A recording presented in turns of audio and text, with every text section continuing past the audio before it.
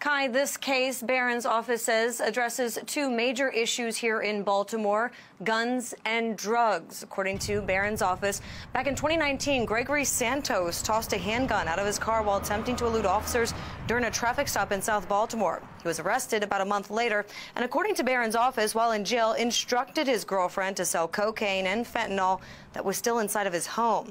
Santos was charged with drug conspiracy as well as for having possession of a handgun within a school zone.